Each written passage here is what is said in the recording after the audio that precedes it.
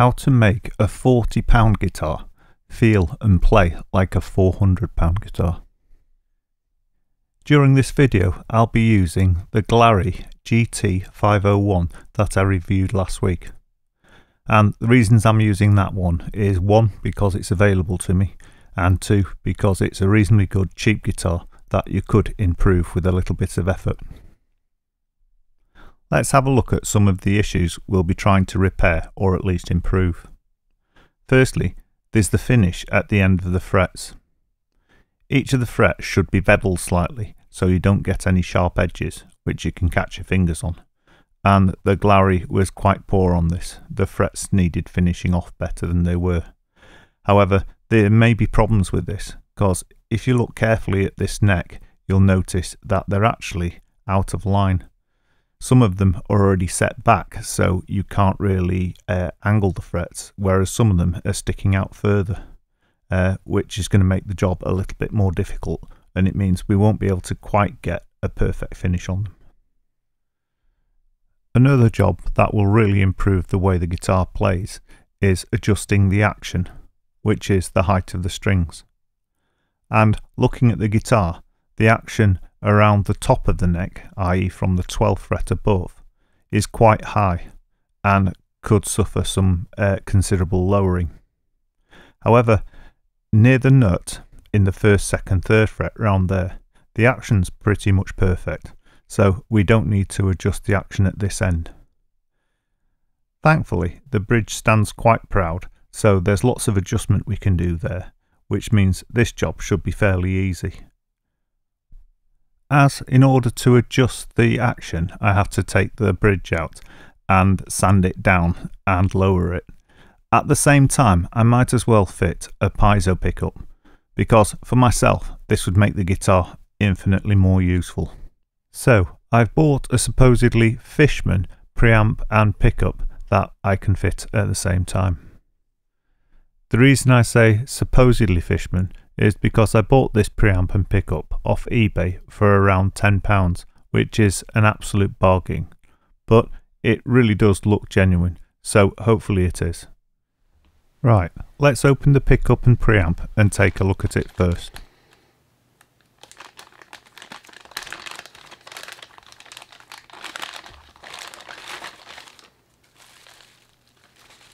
The Fishman came packaged with an instruction manual, a little bag of bits, and the actual pickup and preamp itself.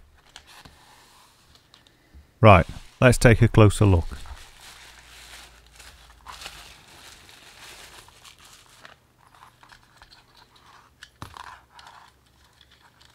The preamp looks okay. It's got lots of features on it, which means theoretically you should have a lot of control over the sound. The pickup is the new flexible type, and the output socket is one that replaces the strap button at the end of the guitar. Right, let's take a look at what you get in the little bag.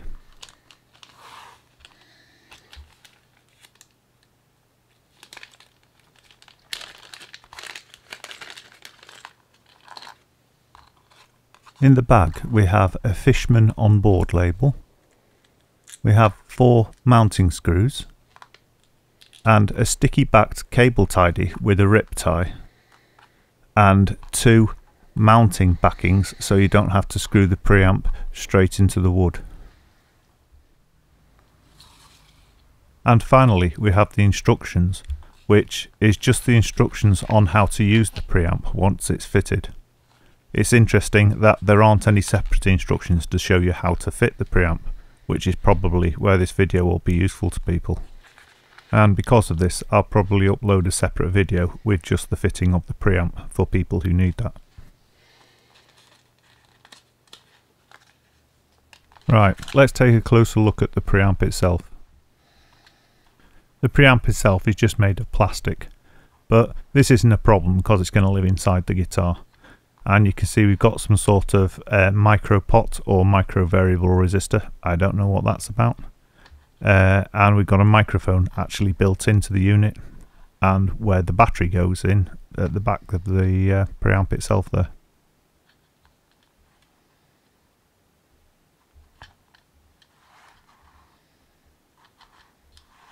The pickup itself is one of these new flexible types that I don't really like the look of, but we'll see how it sounds when it's fitted and how easy it is to fit before I make a final judgment on that.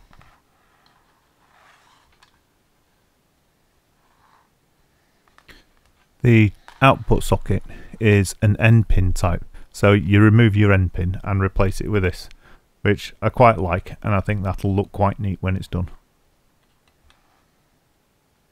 Before doing anything to the guitar, I'm going to test the preamp. Obviously, I don't want to cut the guitar to pieces and find I've got a faulty preamp. I need to test it first before I start doing anything to the guitar. So I'll put a battery in it and do a few little tests.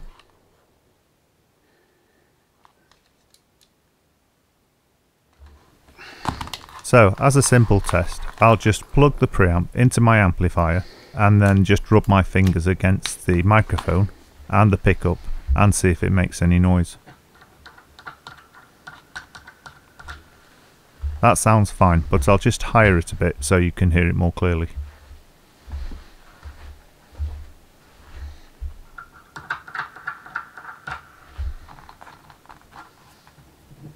Well, this test confirms it's working okay, so I can go ahead with fitting it to the guitar. In order to do any of the jobs we need to do to this guitar, the first thing we need to do is remove all the strings, so I'll go ahead and do that. To save moving the cameras back and forward, I'll remove all the strings at the machine head end before moving down to the bridge, whereas normally I'd do them one by one if I was intending to keep the strings. I'll speed this bit up.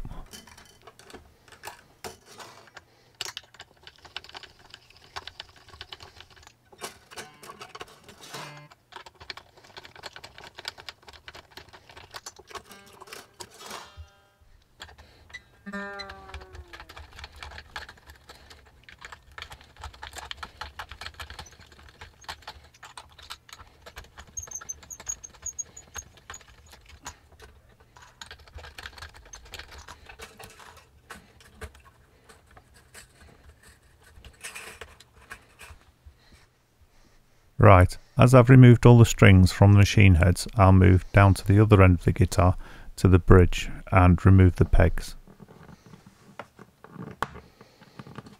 The pegs can be quite awkward because they can be stiff and difficult to remove. I'm using here a tool that comes with the string winder. However, you can actually get a peg remover. Otherwise, I tend to use wire cutters, but you don't put any force on the pegs, you have to keep it open, but just use it to grip the end, and that works nicely. I'm guessing you could also use pliers or anything that will help you get a firm grip on the end of the pegs.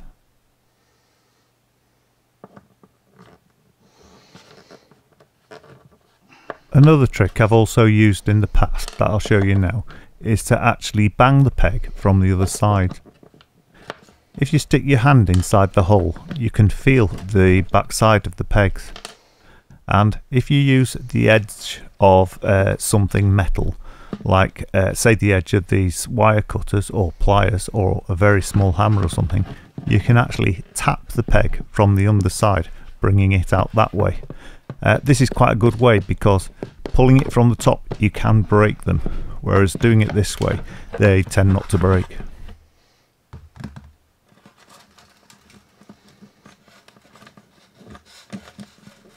Once you've removed the strings, you can either put the pegs back in the holes so you know where they are, or you can remove them completely and put them away somewhere safe in a bag or something.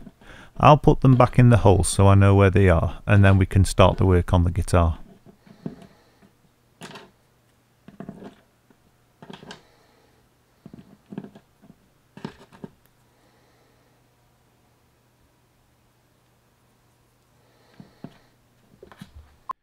If you saw my review on this guitar, you'll remember I pointed out that the finish on the hull was pretty poor, and I've just found now, putting my hand inside the guitar, that it's quite splintery. So the first thing I'll do is tidy that up. We'll use a very fine sandpaper or wet and dry paper. It has to be very fine though. Whilst you're cleaning it up, it's worth noting that if you do up and down movements, with it being plywood, you can cause it to delaminate, and that will ruin your guitar really. So do it side to side, and also keep the sandpaper at an angle inside the guitar, so that you're rounding off the edge on the inside of the guitar and not on the outside of the guitar. Again, just so you get a clean finish when you've done.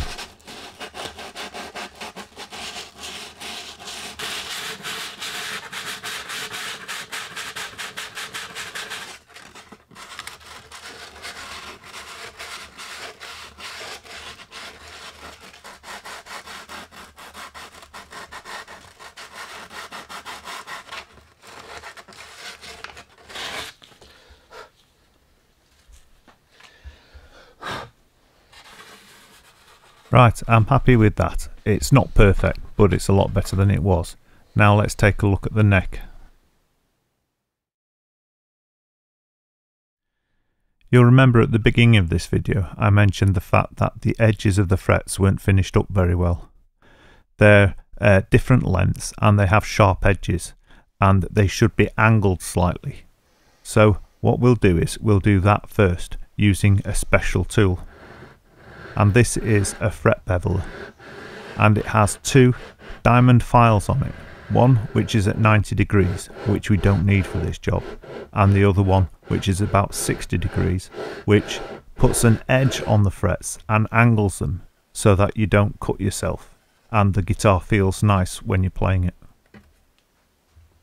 You don't need the special tool to do this. You can do it with a file as long as you're careful, and obviously you'd have to do it one fret at a time.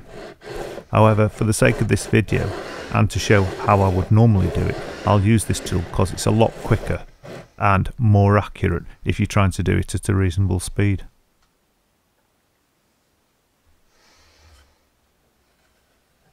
You'll notice that as well as filing the frets, I'm slightly filing the edge of the fingerboard, and this isn't the perfect scenario. If you'd fitted the frets yourself, you wouldn't allow this to happen. However, I don't have much choice in this instance, so I'll continue with that. I'm striking a balance here between catching the edge of the fingerboard and getting the frets as angled and well finished as possible. So they're not going to be perfectly finished frets, but I'm not going to ruin the fingerboard either. Before attempting to use the fret beveler anywhere near the body of the guitar, you need to make sure you've got enough clearance from the frets to the body, because obviously if you start filing wildly you could end up scratching the body quite badly.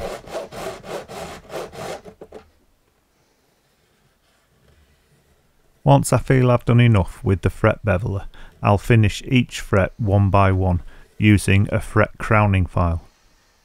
And this is a file with a bevel in it so that you can shape the curve on the top of a fret so they're all the same. However, I'm just using this to take the sharp edges and the harsh edges off the edge of the frets. Using a crowning file, it means I can file quite safely without damaging the fingerboard.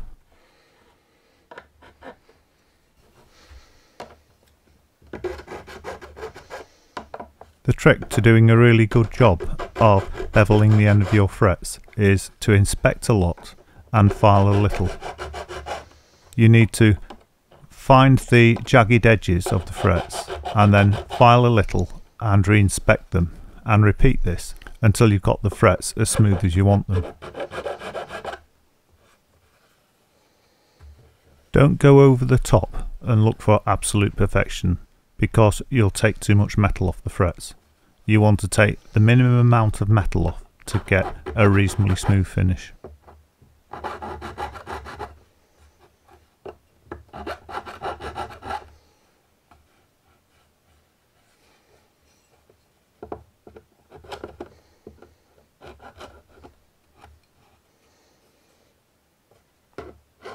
At this point, I just want to demonstrate a really useful tool.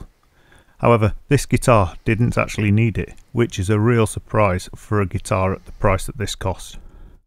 And the tool I want to demonstrate is a fret rocker. Now, you use a fret rocker to make sure your frets are perfectly level.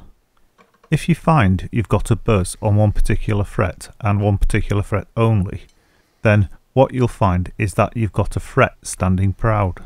And this is what we use a fret rocker for.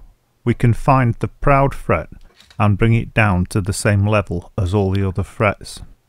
And you do this by using it a little like a seesaw.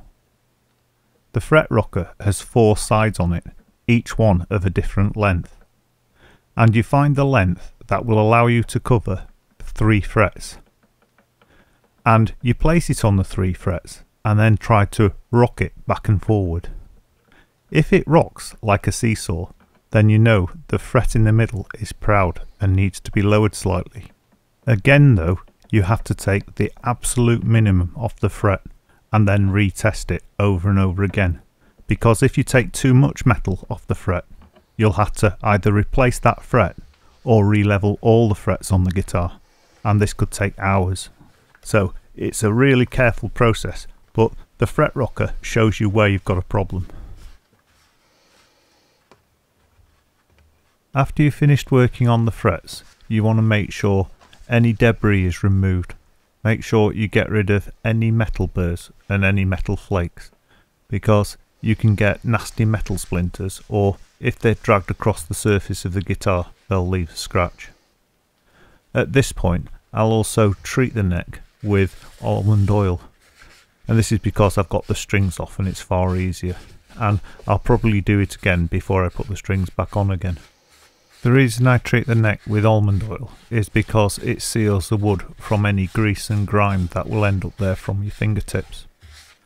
And this was the particular oil that was recommended to me by a really skilled violin maker, so I take his advice above everyone else, because I know lots of people use lots of different oils to treat the neck, but this is one he recommended to me, so I stick to that one. And you can see by the state of the bottle, I've been using this type of oil for years without an issue. I'll also put a little bit of almond oil on the saddle, as that wood is also open. I'll speed this bit up so it's less boring.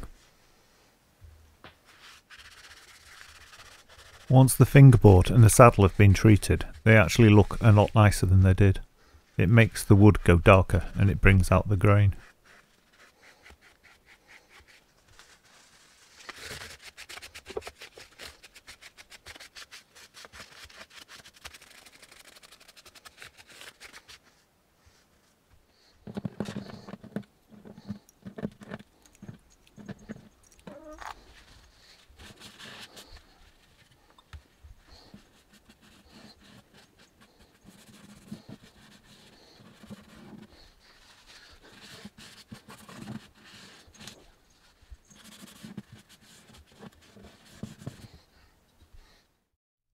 The next steps in improving this guitar are to lower the action and fit the pickup and preamplifier.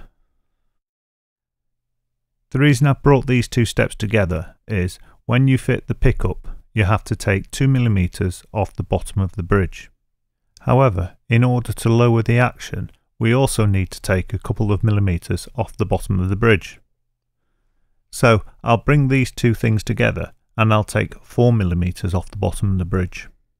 The first thing I need to do then is mark the area of the bridge that we'll be removing, and I'll do this with an indelible marker so it doesn't get rubbed off whilst I'm working on it. Obviously, double check and triple check your measurements to make sure you're not taking too much off the bottom of the bridge. If you've never done this before, it might be worth you getting a spare, because they're literally only a couple of quid off eBay. And it's good to have a spare one lying around before you start, just in case you make a real mess of it. I'll be using an aluminium block with an abrasive tape stuck to it. This is because I know it's completely flat.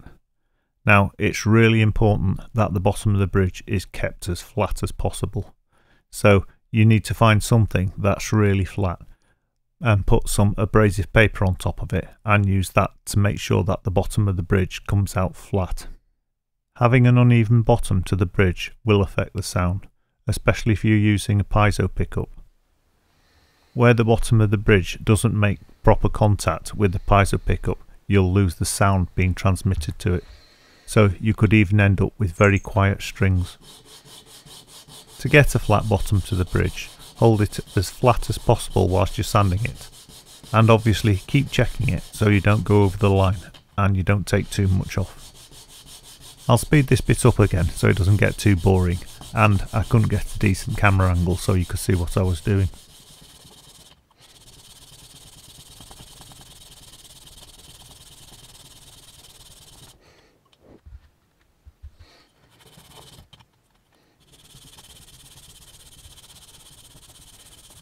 Once you've sanded down the bridge to the correct height, put it aside somewhere safe for the time being until we're ready to fit it after we fitted the pickup.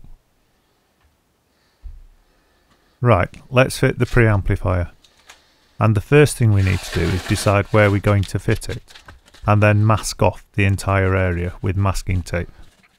It doesn't matter if you put too much on, because you'll be protecting all of that part of the guitar so it doesn't get scratched whilst you're working on it. And whilst it's a good idea to use the masking tape as protection for your guitar, the main reason we're putting it on is so we can mark out where we want to cut before we start.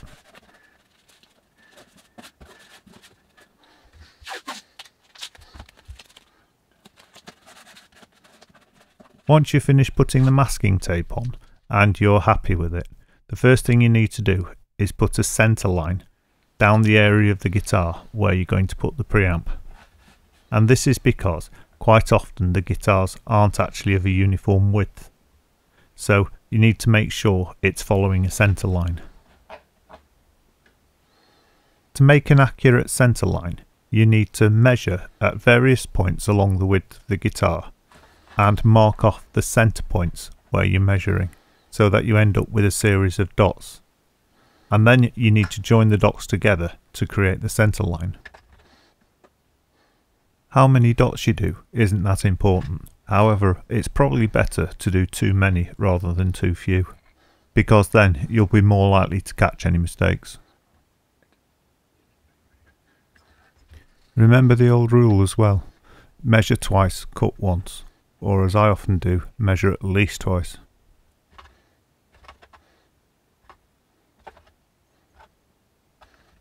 If you've got a template for your preamp, it's very easy now. You just line up the centre of the template with the line on your guitar and stick it down where you want to put the preamp. Unfortunately, I don't have a template, so I'm going to have to work out where I'll be cutting with careful measurements. Once I've marked up the centre line and I'm happy with it, I'll use the mounting plate for the preamp in order to decide where I'm going to fit it. So I'll slide it along the centre line until I'm happy with how it looks, and then I'll roughly mark one edge. Then I'll mark it properly using a ruler. Try to get the final line as close as possible to 90 degrees from the edge of the guitar, because we'll be using this line now to find the other edge of the preamp.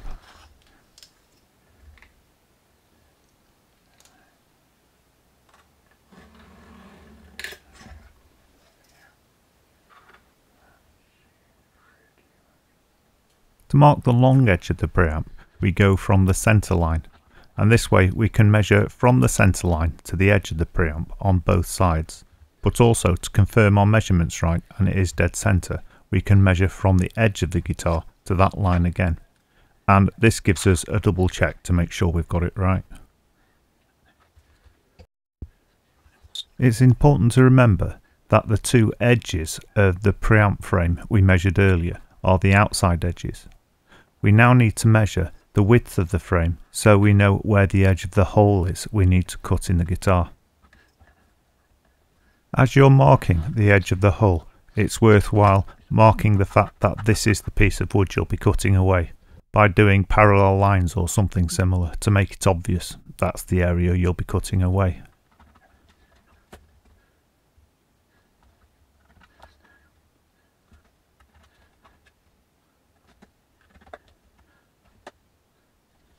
Once you think you've done marking off the area you're going to be cutting away, before you do anything, take the preamp frame and hold it over the area you want to cut, and double and triple check it's the correct size. Once you're 100% sure you've got it right, now you can start to cut. I'm using a rotary tool with the carburetor and disc on to cut the hole in the guitar. And you'll notice I had to change it halfway through the job because the thinner ones were breaking. So I put a thicker one on, and this finished the job off beautifully. And I could even use it to sand some of the finer work at the end. What you use to cut the hole really isn't important, as long as you're comfortable with it. I know some people use a standard drill and just drill lots of holes and then join them together. I know other people use saws, and some people use jigsaws. And I even know one person who uses a Stanley knife and just cuts over the same bit again and again until it goes through. I've used the rotary tools before and I've never had a problem, so this is my tool of choice.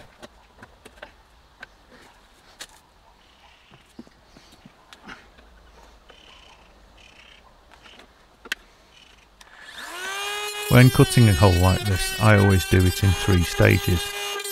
Firstly, I cut a hole out that's just inside the marked area, and then I'll sand down using the power tool up to the line, and then finally I'll start checking with the actual preamp frame and sanding down manually so that I get all the details and get it to fit perfectly.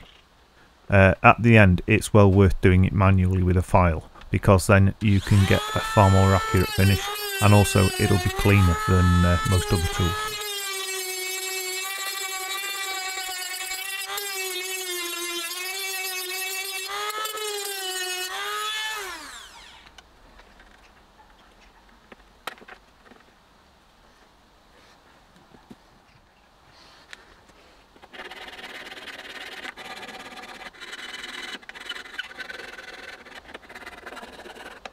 With this particular preamp, there's a notch at the end, which is for the latch to fit into where you open the preamp to put a battery in. This part would have had to be done by hand anyway, and when you do it by hand you get a far neater finish and it fits in with the frame really nicely.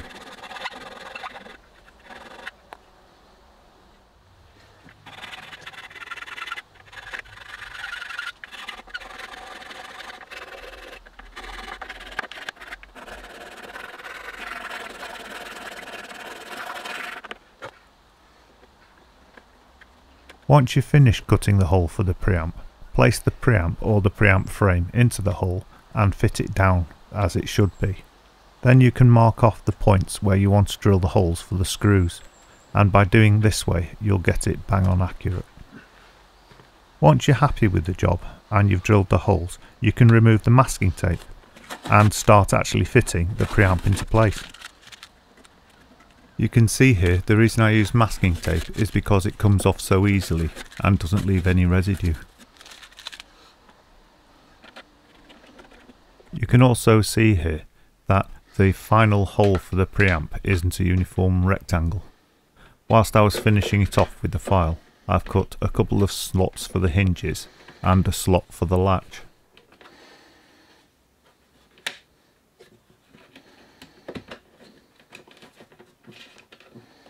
This particular preamp has plates that fit on the back of the screws inside the guitar, so obviously I can't show you this being done clearly, but you have to put your hand inside the guitar and feel for the end of the screws, and then make sure these plates screw onto the end of the screw. Fortunately, the way this preamp opens up for replacing the battery, you can see a little bit of the backing plate and a little bit of the screws, so it does help you to some degree get those into place accurately. But these plates are important, so even if it's fidgety, do the job properly.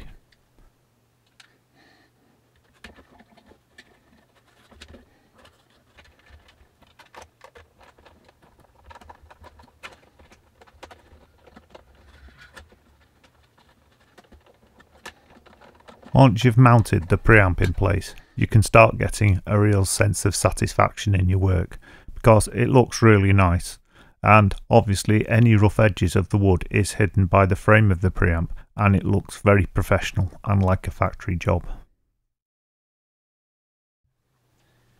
Now I'll move on to fitting the output plug, and to do this, firstly I remove the end pin or the strap button from the end of the guitar, and I slightly enlarge the hole.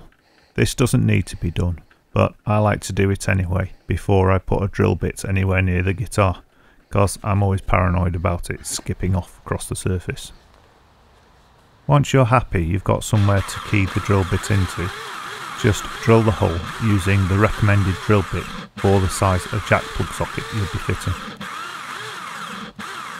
Unfortunately I can't really show you the fitting of the output socket because it's done from the inside of the guitar, but you just take the nuts and bolts off the output socket from the one side, then you push it through from the inside, which is very fidgety and it can be very awkward, and finally just put the nuts back onto the end and tighten it up. Once you've fitted the preamp and the output socket, you need to now move on to the final thing, which is the pickup itself. Before you fit the pickup, just check the bottom of the slot where the bridge sits, and check the wood at the bottom is as smooth as possible and as flat as possible. If there's any lumps or factory debris, make sure it's cleaned out first.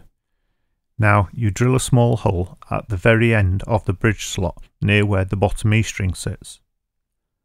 Then push the pickup through from the other side and bring it over so that it sits right to the end of the bridge slot near where the top E string is, so that the whole bottom of the bridge slot is filled with the pickup. Then, if you can, place the bridge on top of it. However, with this type of pickup you tend to find it pushes the bridge back out again, so you need to put the strings on to hold it in place. Once you've put the strings on the guitar and put a battery in the preamp, you're ready to go. And you can see it's made this guitar look very nice, and we'll see in a minute just how it sounds. But before we do that, there was something else I didn't like about this guitar that I'm going to improve to my tastes. However, this isn't everyone's tastes, and that's the back of the neck. I find this matte finish is very slow, so to give it a shiny finish I'm going to use T-cut, and you literally just put some T-cut on a cloth and rub, and then polish it off and repeat this until you're happy with just how shiny it is. However, take a look at the cloth because it actually takes the lacquer off the guitar, so you don't want to overdo this, otherwise you might end up down to the wood.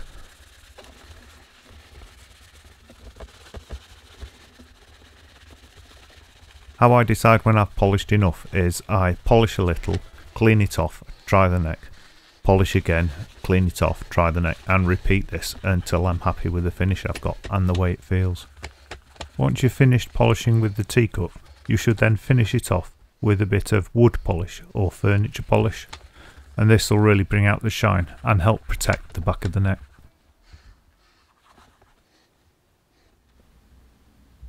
So here's a summary of what I've done to this guitar to make it as good as I possibly could get it. Firstly, I've cambered and cleaned off the edge of the frets so the fingerboard feels good under your fingers. Secondly, I've treated the fingerboard. Thirdly, I've lowered the action and installed a preamp and pickup. And finally, I've polished the back of the neck so it feels faster to play. Right, now I'm going to do some tests and you can hear how it sounds using the preamp.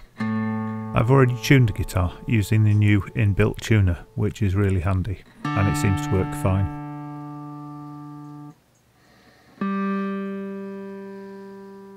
Before I do anything else, I'll just go through each of the strings one by one with an oscilloscope.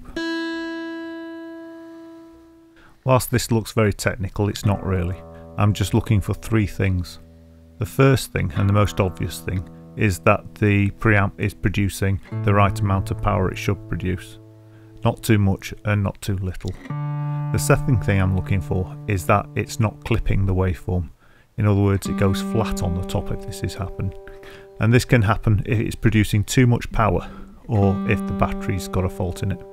And the third thing I'm looking for is that none of the strings produce a lot more power than the surrounding strings. You do get more power anyway from the bottom strings than from the top.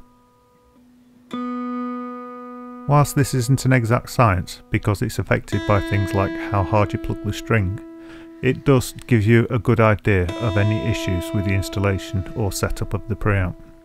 And this setup is well within acceptable limits. I'll just play a little bit of The Troubled Heart by Sad Fantasy just to see what you think of the sound.